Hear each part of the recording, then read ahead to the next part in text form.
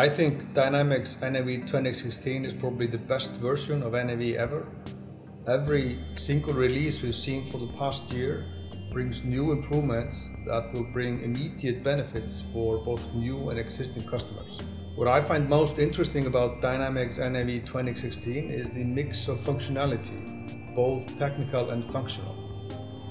The top functional improvements in my mind is probably the web client and the phone client.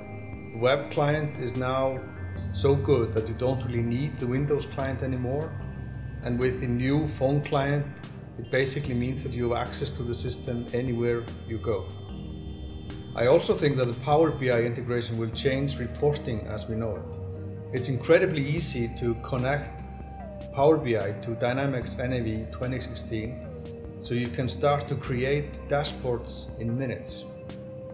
The top technical improvement, I think it's the extensions, no question about it.